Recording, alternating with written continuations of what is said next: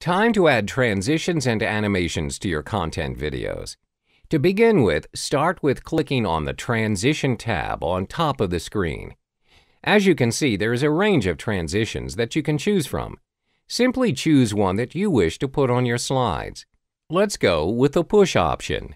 Now, if you go to the Effect options, it gives you an additional effect to the Push option. You can set the direction of the effect from bottom, left, right, and top. What's more, you can allocate the time taken for the effect to be applied. You can set it to appear slower or faster than the default 1-second timing. Just change the duration and click on the effect to see it in action. Should you find the effect suitable to your content, simply click Apply to All, and the same effect will be applied to all the slides. That sums up the creation of transitions to your slides. Now it's time to add animations to your text. First of all, click on the text box. Next, look for the Animation tab on top and a set of animation will be shown. Pick any animation that you would like to use for your text, for example, fly-in. Similarly, the Effect option is available if you want to change the direction of the animation.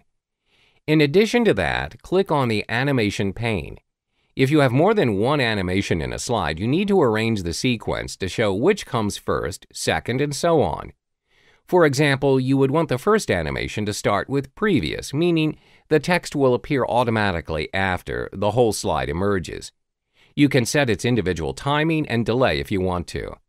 Let's add another text animation. Choose an animation for the next text box and watch how the right pane adds its sequence at second. Finally, set it to Start after Previous. This will allow it to appear automatically after the first appearance. That is how you add transitions and animations to your PowerPoint slides.